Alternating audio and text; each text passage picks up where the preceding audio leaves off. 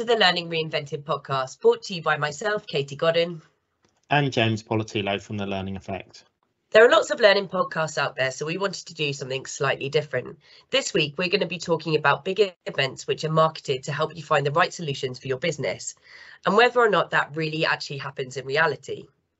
So James, we recently attended Learning Tech in London. This is the first event that we've been to since lockdown 2020. What were your thoughts on it? I think I was probably a little bit surprised and probably disappointed would be my initial takeaways, because we attended Learning Tech in February 2020. It was prior to the pandemic. There was some element of coronavirus being on the agenda, but nothing had yet reached the UK, and it ran as it did. And we've been through a huge amount of change since then, in the way we live, in attitudes. There's been so much world change, and there had sort of been a change and a fourth change to learning online. So if you're thinking Learning Tech, that this had been a great catalyst for forcing people to make changes they'd never made before. So you'd think rocking up 2 and a bit years later to a Learning Tech exhibition, that would have grasped some of that nettle and actually come to the forefront and own the space and been quite creative and innovative. And there was no innovation, no creativity, and it was almost like we were back in February 2020. There was nothing different. It was still the same set of people, or a very similar set of people, talking about things upstairs in the conference. I looked at the titles, and the titles hadn't even changed very much from the talks. And then downstairs there were circa 200 providers offering out solutions, which again, over those 2-year periods, had not shown a great deal of evolution. So yeah, all in all, I don't think it was the event it should have been.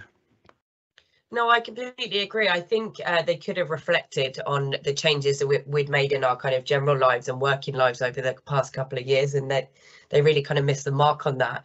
It didn't feel particularly inclusive. I didn't feel like, if you weren't able to attend the event, for example, or if you had to go to a meeting on that day or whatever, you kind of missed out on those talks and things like that. And there wasn't anything to enable you to be able to catch up on those at all, or bring you to the event if you weren't able to physically be there. So that was quite disappointing. Do you think you can really find the right solution for your business just by attending those sorts of events? I think the way they haven't changed, probably not, and they're not going to change in the future either, because when we were at Learning Tech this year, they were already booking in all the suppliers for next year. So it's in the same format, the same floor space, the same way it will work. So there is a load of innovation they could put over the top, but they don't seem to want to, or even maybe not be creative enough to think of different ways of doing it. But I think if you rock up there as someone attending that event, you come through an initial opening into this cavernous space with lots and lots of suppliers, and there are all sorts of different suppliers there, but it's very hard to differentiate between them. There's obviously the ones that have paid a lot of money to be there and have very large floor spaces. You probably can't miss them because you'll trip over them as you walk in, or they're very much towards the center of the space. And a lot of those stands are big, they're flash, there's games, there's engagement stuff going on, but that doesn't necessarily help you find the things that are going to add substance to what you're doing in learning.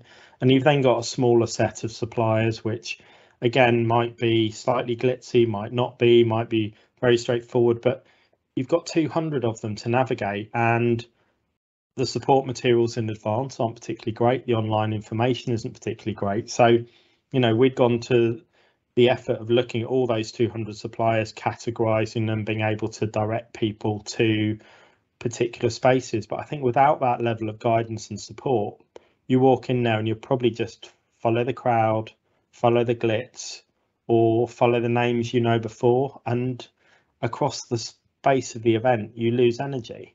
You see people traipsing around and you see them, that energy level dropping off.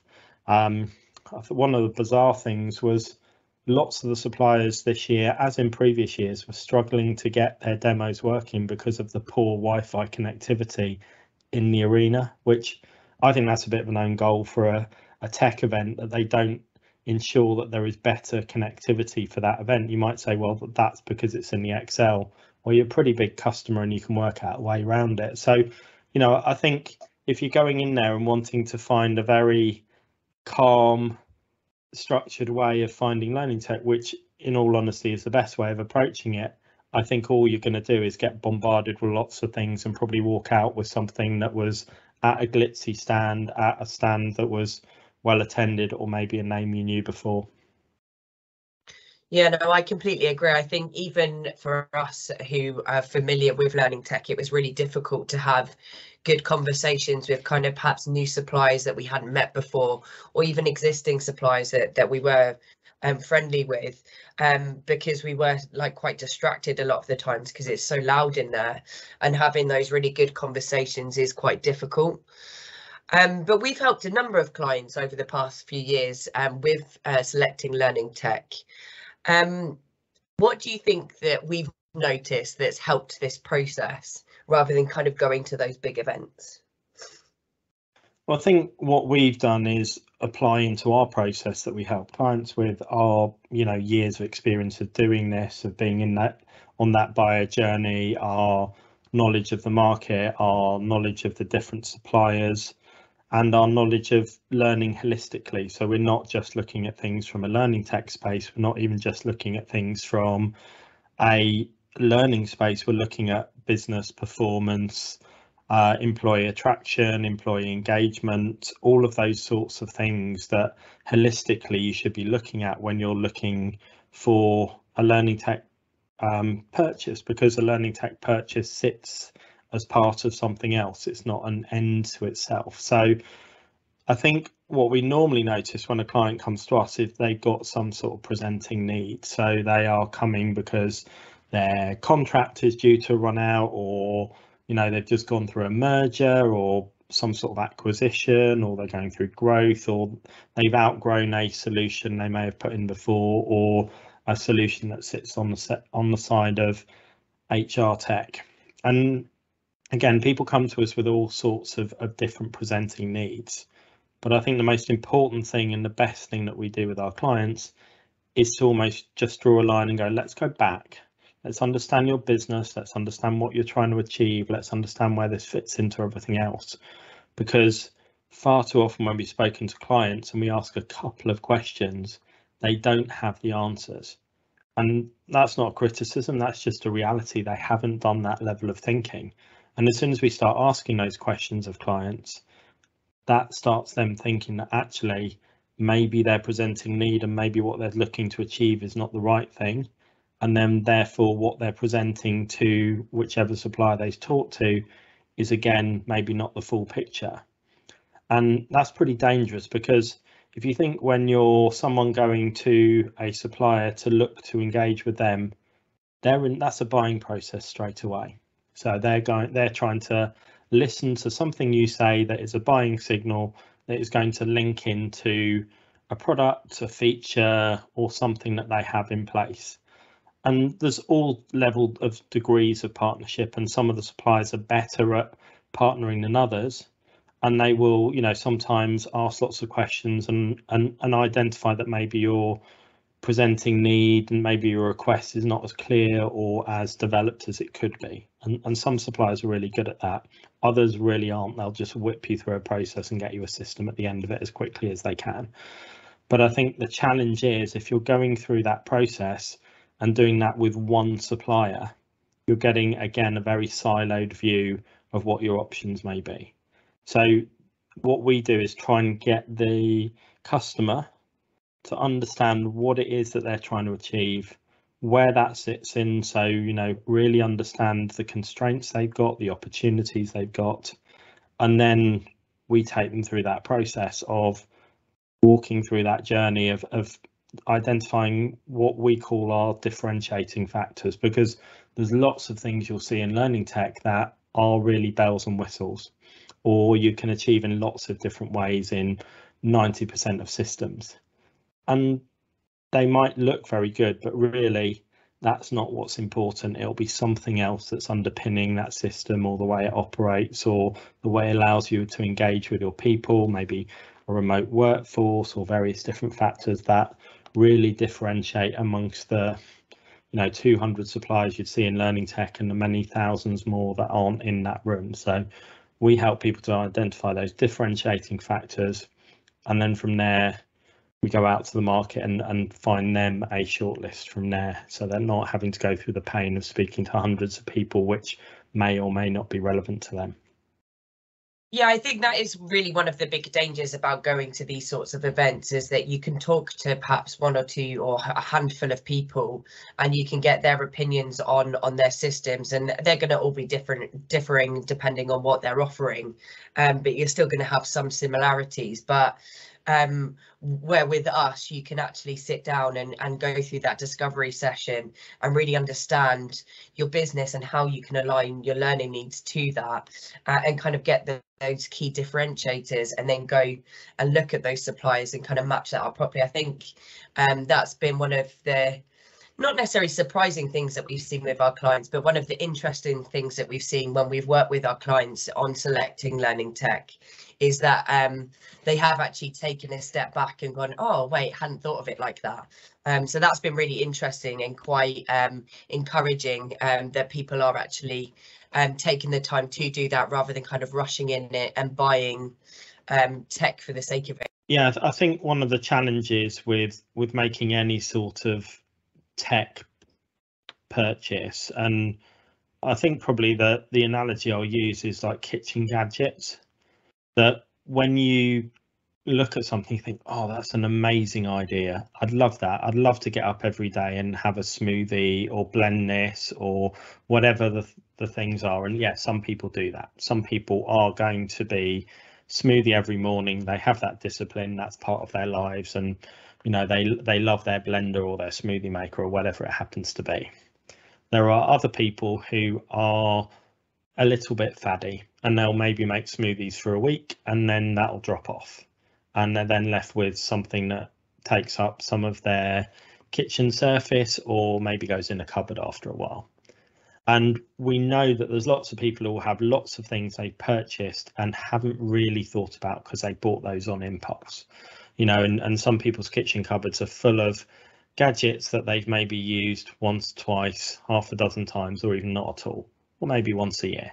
So if you think about those things and think about that with learning tech, we often get into that same space of going in and seeing something and thinking, God, that looks amazing. Wouldn't it be great if I could do that? Ask yourself the so what question. And that's what we do with clients. So what? You can do that. What are you really going to do with that? Is that going to make a difference? Are you consistently going to be able to take that forward? Is it going to have an impact on your business?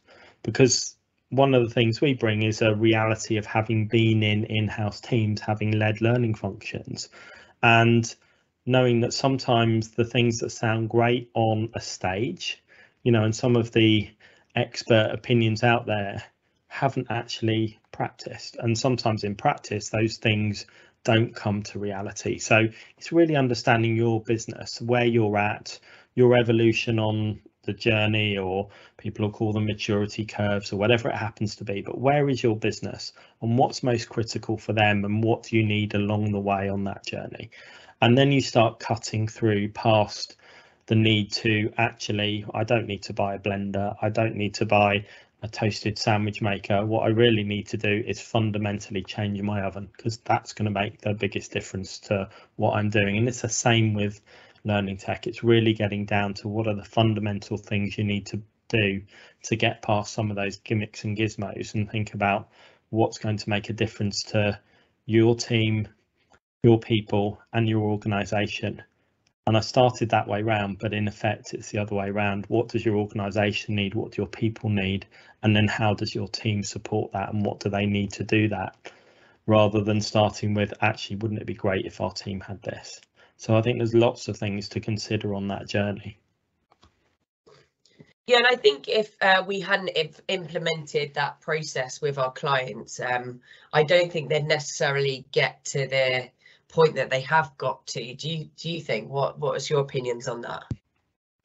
I think some clients would make a good stab of it, and they do. You can go out there and find some good systems on the market, but I can guarantee they wouldn't get the combination of value for money, right system, aligning it to strategy, understanding the skills that their team might need around that to make the best of it, understanding about how they engage their wider stakeholders. So there's a whole set of things around that beyond the system that we bring to our clients.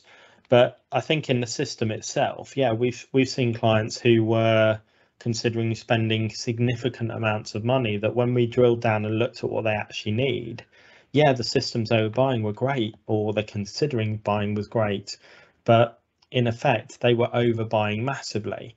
So again, the equivalent of, what do you need your car for? I need it to go to the shops once a week and maybe tootle down the road on a Sunday to the pub.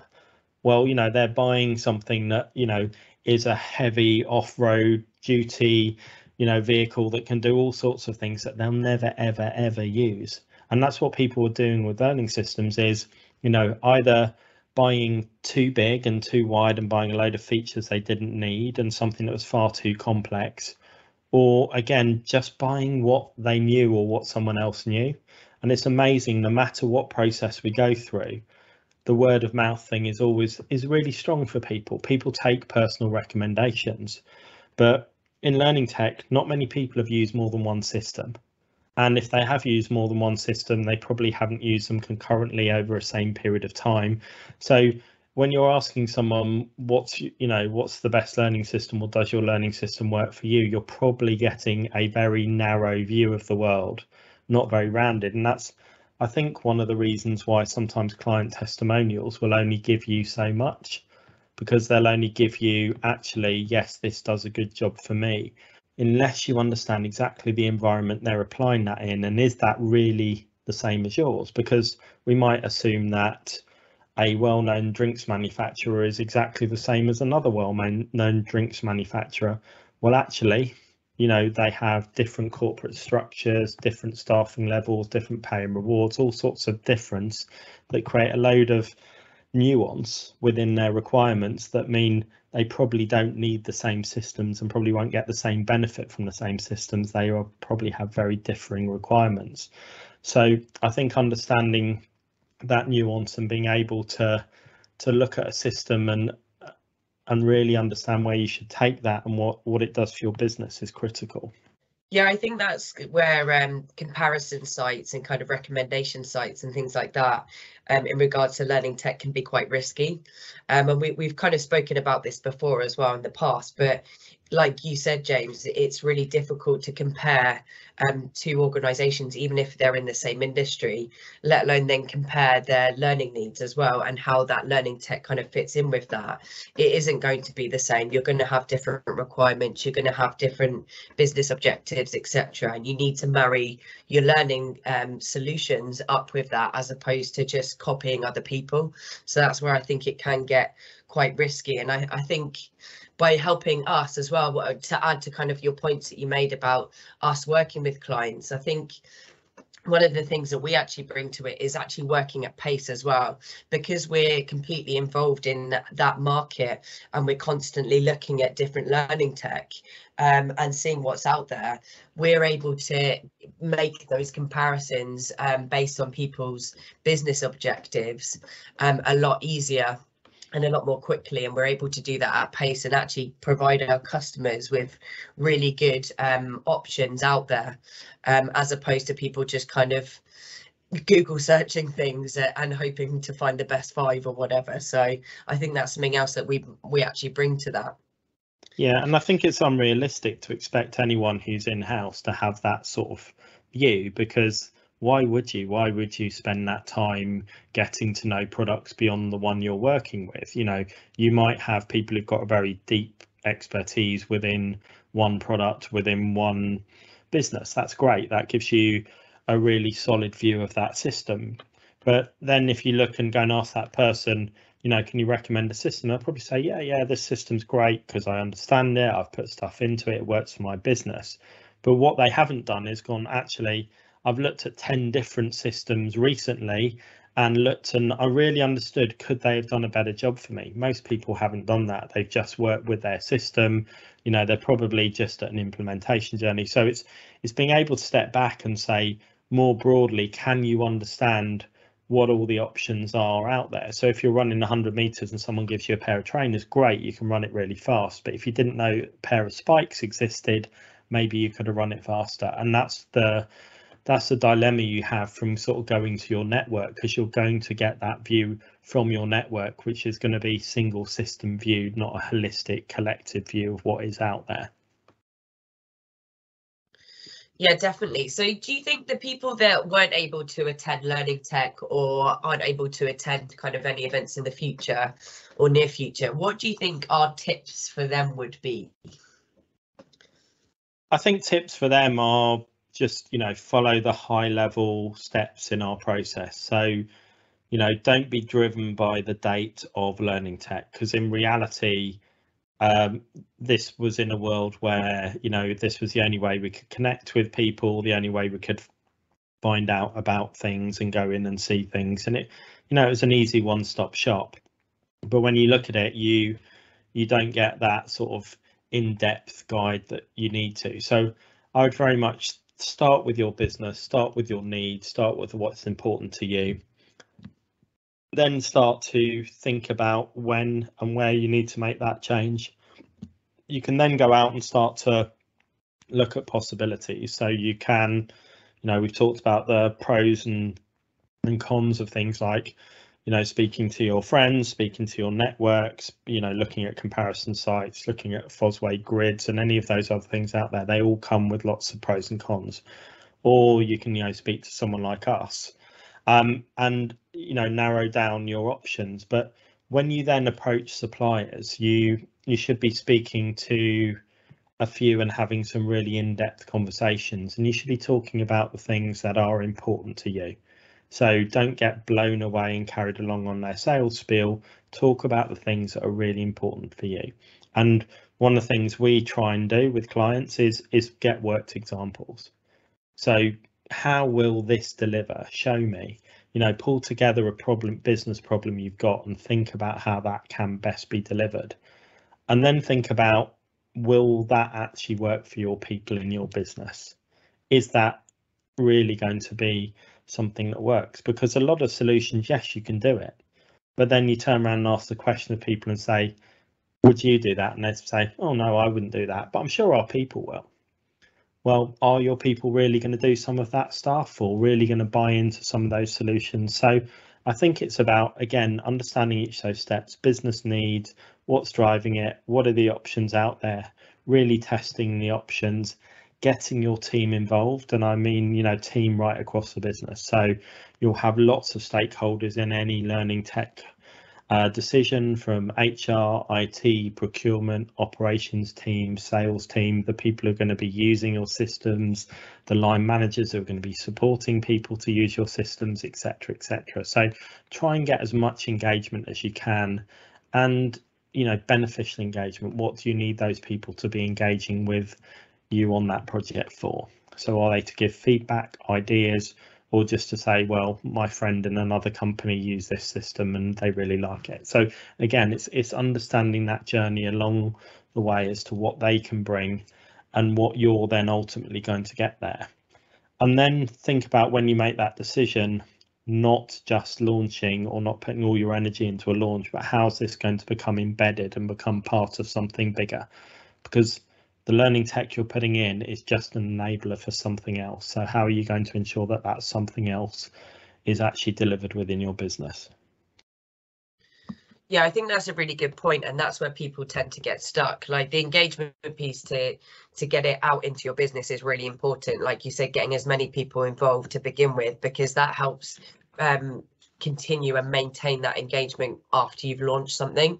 But we see with so many suppliers, they launch with all these great companies, and that's the only story that we hear them from that supplier. We don't hear anything else, but it's the continued engagement. That's the reason that you've actually bought that product, and that's a bit that's where the hard work starts. I think for a learning team is to continue that, because you don't just want numbers of people into your system. You want to actually be helping with those business problems that you had initially, which was the reason why you're buying it in the first place. And I think when you're a customer of a learning tech product, if you've bought into a company that's got the right ethos as a supplier or a partner, is be demanding of them.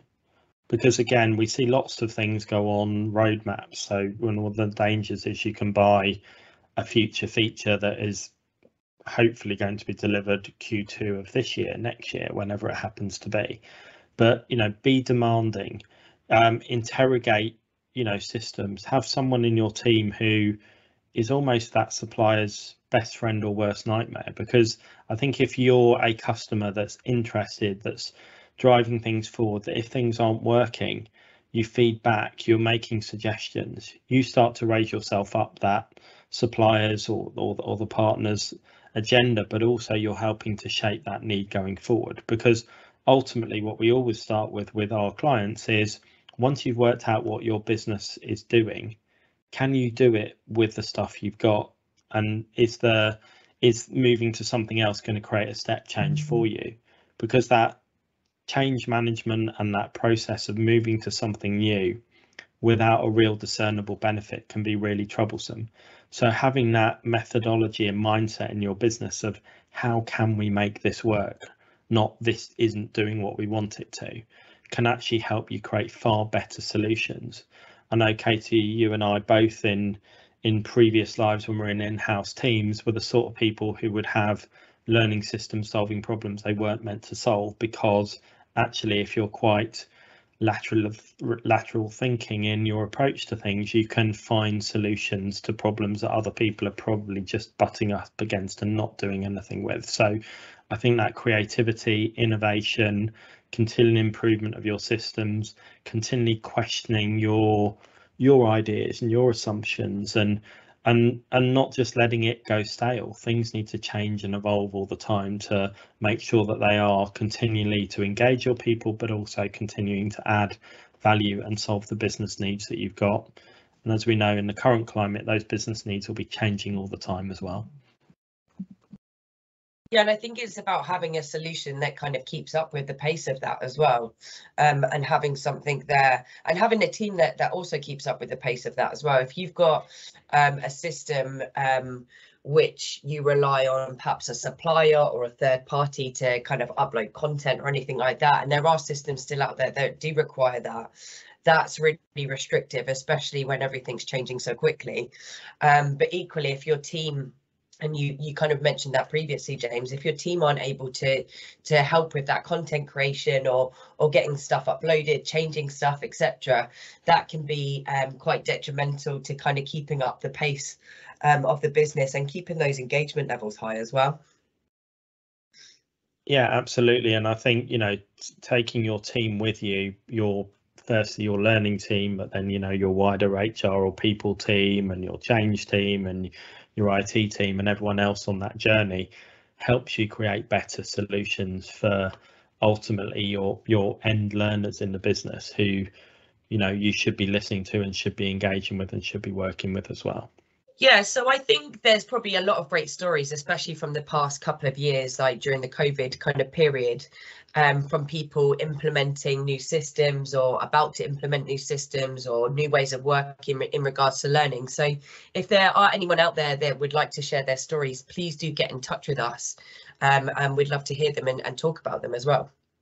Yeah, absolutely. We learn from the projects we do, from the customers we work with, from the suppliers we work with, but also from everyone else's successes, their mistakes, their failures, the lessons they've learned along the way. So it'd be great if we can hear some stories from all of you as well. Awesome. So thank you very much for joining us today.